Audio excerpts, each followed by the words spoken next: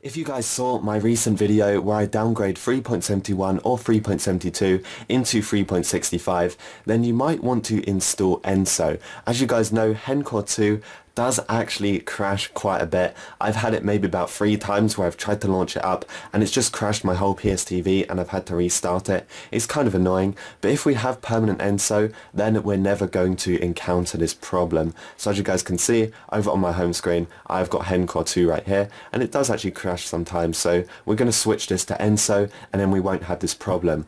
So if you guys would like to follow along, the first thing you want to do is just go ahead and open up the system settings. From here, all you want to do is go into Henkaku settings, scroll down to spoofed version and press X, and you just want to make sure this says 3.72. Also go back, make sure all of these 3 are ticked as well. We're going to go back again, and now we can close out of this. So what we want to do from here is just go ahead and open up Vita Shell. Press X on start and just wait for Vita Shell to load up.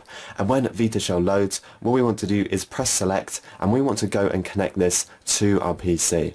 Right guys, so I'm going to leave a link to Enso in the description of this video. Now Enso has not been updated in a year, but it's still pretty good and it works perfectly fine. So all you guys want to do is find the enso.vpk version 1.1. I'm just going to click on this and it's actually going to start downloading. Now once this is finished downloading, you'll be able to find it in your downloads folder. Now I'm going to copy this across via FileZilla, so I'm just going to go ahead and open this. We want to find Enso, but first of all we want to connect to our PS Vita, so I'm going to click on OK. Make sure you put the host and the port, and we're going to get the enso.vpk and we're going to drag and drop this into the UXO. So this one right here, just go ahead and drop that across, and then there you go. That is pretty much it. Now we can go back onto my PSTV and let's just go ahead and install Enso. Okay guys, so once we're back, you want to press circle for cancel. We're going to scroll down, we're going to press X on our UXO, we're going to scroll all the way down, and we're looking for the enso.vpk. So here the file is, press X, X again, and we're just going to install this. Press X one more time, and it will just start installing. Now once Enso has finished installing, we will be able to close out of Vita Shell, and we can just go and find it on our home screen. So let's just go and have a look, and here is the new Enso bubble. So what we're going to do, make sure you're on 3.60 or 3.65. 3.65 is the best firmware to use this on, so make sure you stay on 3.65, and we're just going to go and start this up.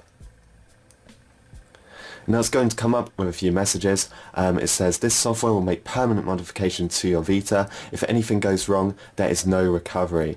Now there's a message right here saying press circle to accept these terms or any other key not to accept. So if you press any other button, it will not accept it, but if you press circle, you can. So we're going to press circle.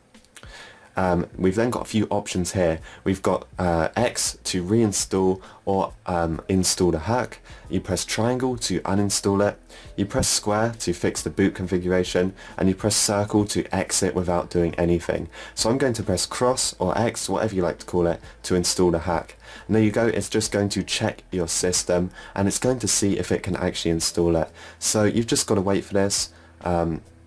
I don't really know how long it takes, and then there you go. Actually that was quick. It says press X to continue or any other key to exit, so I'm going to press X. The installation was completed successfully. Press any key to reboot, press X one more time, and then your system is going to reboot.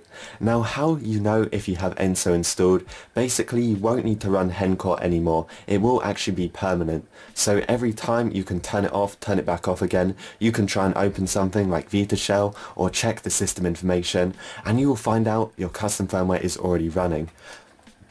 So let's give it a try right now. System reboot.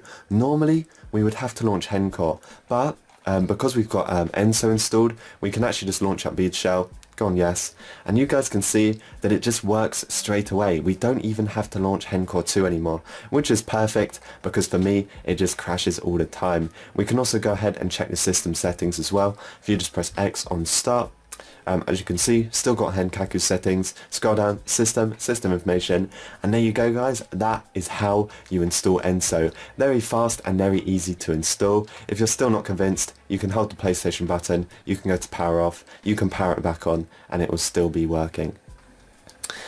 So let's just try Vita Shell. And then there you go guys, it works perfectly fine. So that is pretty much it. That is how you install Enso. As I said, if you want to install it, you just run this again and you go through the uninstall process. But that is pretty much it. If you guys enjoyed this video, make sure to like and subscribe, and I will see you guys in the next one.